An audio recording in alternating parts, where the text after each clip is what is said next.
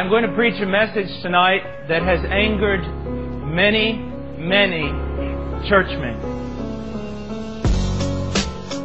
It seems we would rather hold on to a false hope than to hear the truth.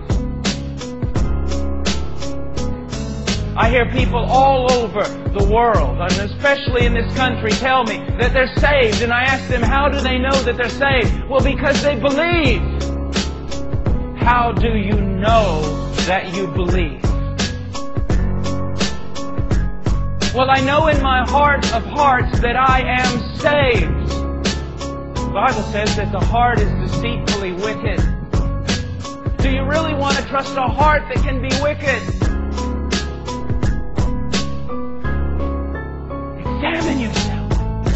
Take the Word of God and what the Word of God says about a true Christian. And if you fall short of the test, repent. One of the greatest evidences a person is truly a child of God is that they will be sensitive to the sin in their life. And they will be led to repentance and confession of that sin. If you don't have a new relationship with sin, you don't have a new relationship with God.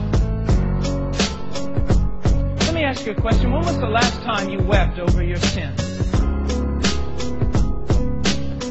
We're not talking about whether or not you need to rededicate your life tonight. We're talking about whether or not you need to get saved. Do you tremble at His Word, or do you look for loopholes around it?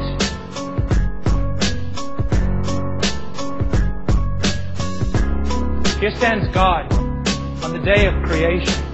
He looks at stars and He says, all you stars, move yourself to this place and start in this order and move in a circle and move exactly as I tell you until I give you another word. And they all obey Him. Planets, pick yourself up and whirl. Make this formation at my command until I give you another word. He looks at mountains and He says, be lifted up, and they obey Him. He tells valleys, be cast down, and they obey Him. He looks at the sea and says, you will come this far, and the sea obeys. And then He looks at you and says, come, and you go, no. Does anybody have a problem with that?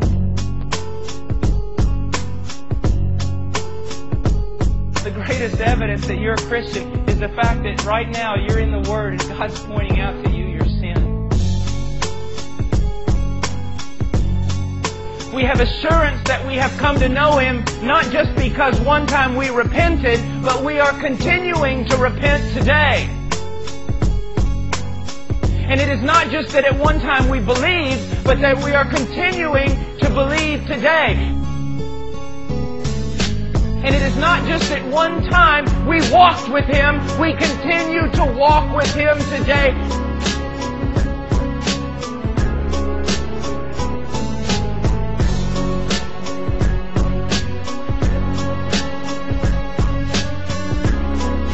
One of the signs of a Christian is that they are not entrapped or enslaved to the things of this present evil age, but they are set free to see Christ in His glory and follow Him and follow hard after Him.